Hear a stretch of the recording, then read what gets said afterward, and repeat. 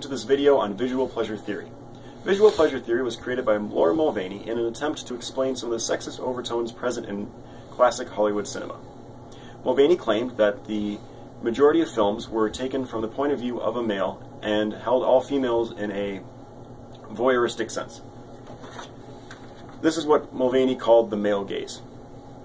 In that, the females were either the object of voyeurism, in that they were specifically something just to be looked at, a visually pleasing added prop, if you will, to the movie, or they were fetishized.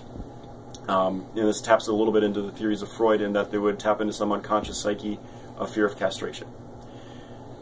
As a way to fix this, Mulvaney suggested we move into more progressive filmmaking, where female characters can be the main character and can be focused on more through their actions and emotions more than just what they look like. Additionally, moving away from a specifically male gaze was a solution that Mulvaney prompted. Thank you.